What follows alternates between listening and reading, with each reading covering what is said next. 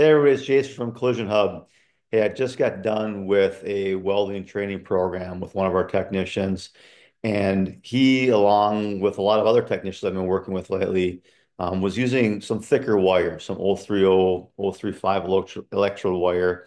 And I want to talk a little bit about electrode wire, specifically the diameter. We're not going to get into ER70S6 or 3 or even the Bosch high strength wire for Honda vehicles.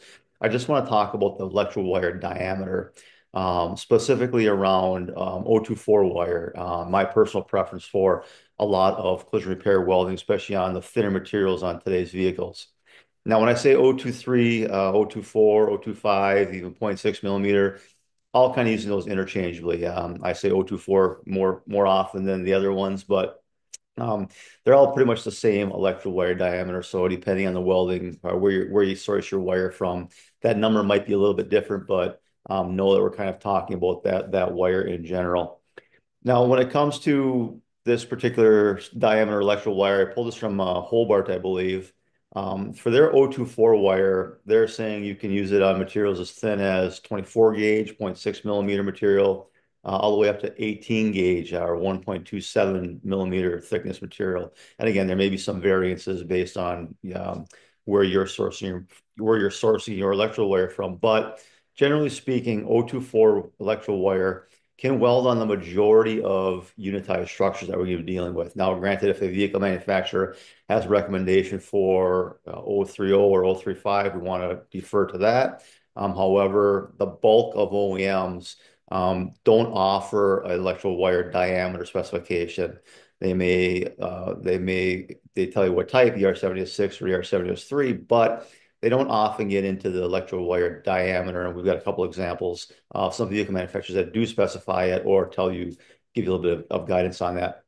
Now, when I look at this General Motors vehicle on the right, you can see that a lot of those materials are, 0.65 material, 1 millimeter material. Again, everything on this chart would be appropriate for the thinner electrical wire. Again, save those areas where in the procedures they're calling for spot welds or some other attachment methods of saying, generally speaking, the thickness of the material and the electrical wire that we're talking about, this 024 electrical wire, is appropriate.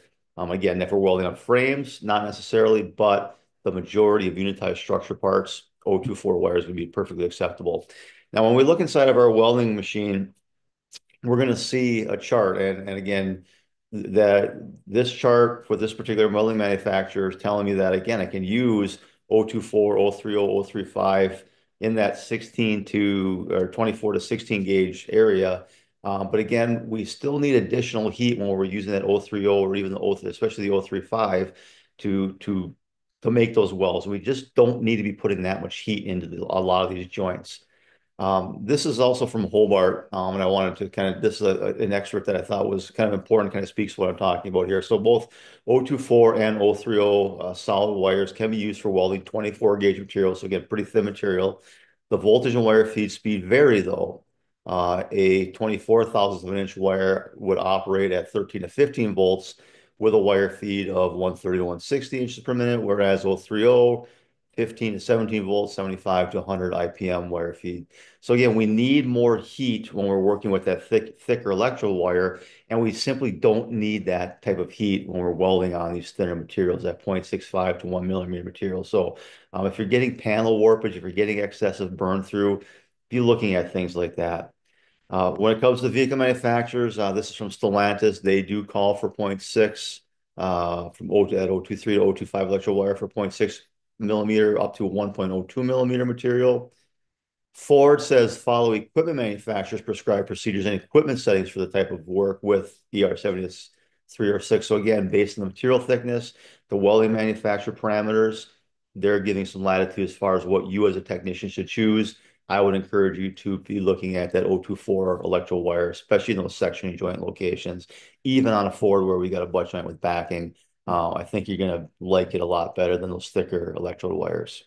One more vehicle here. This is for a Honda vehicle.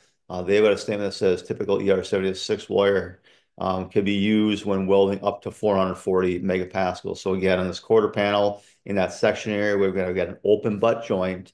Not even a butt joint with backing. I've got to make that open butt joint welding in that sail panel area. You're really going to like that 024 wire a lot better than that thicker wire. So I would certainly encourage you to look into that if you're not already. We don't need to be putting that much heat in there. And lastly, as we're making our switch from thicker wire to the thinner material, make sure that we're changing drive rolls and make sure that the appropriate contact tips and liners to go along with our equipment. So again, make the switch to 024 for the majority of collision repair welds, and I think you're going to be a lot happier. Thanks a lot. Have a great day. We'll see you next time.